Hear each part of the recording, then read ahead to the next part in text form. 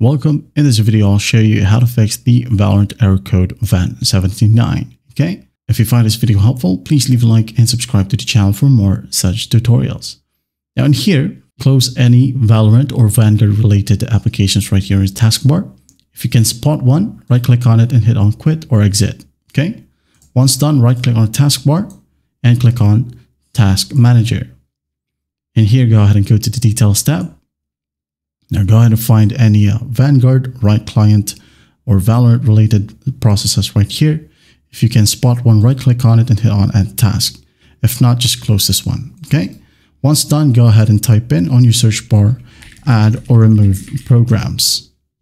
This one, click on it to open it up. Once done, go ahead and find Vanguard. Okay.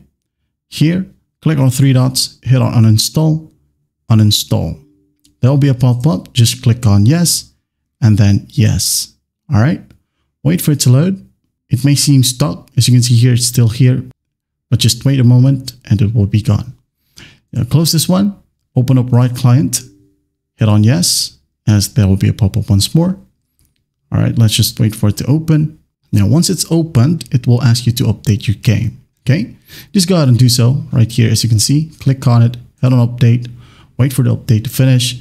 And once done, don't play the game yet. Go ahead and restart your computer, launch Valorant, and everything should work perfectly fine now. And that is it.